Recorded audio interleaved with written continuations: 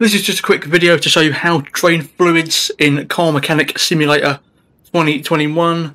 You will come across it on your second job, and unless you follow the tutorials, it ain't going to be easily explained to you, if at all.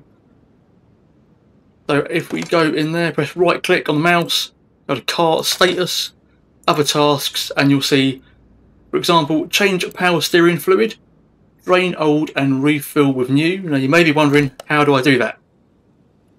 You want to open the hood, select something that you want to drain, so you can do power steering reservoir, coolant reservoir, etc.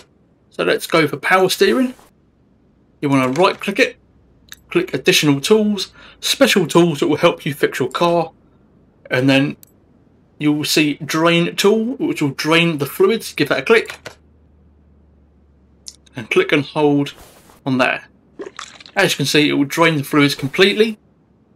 You want to right click and go to part unmount, go up to the cap, hold it down on the left mouse button, and then hold left mouse to add the fluid, and that is pretty much it.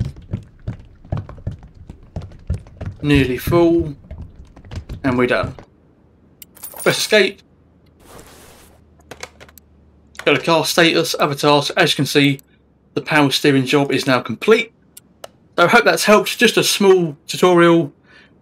There's quite a few new things in this game which I'm really going to get stuck into. I hope that's helped you, and I'll see you next time.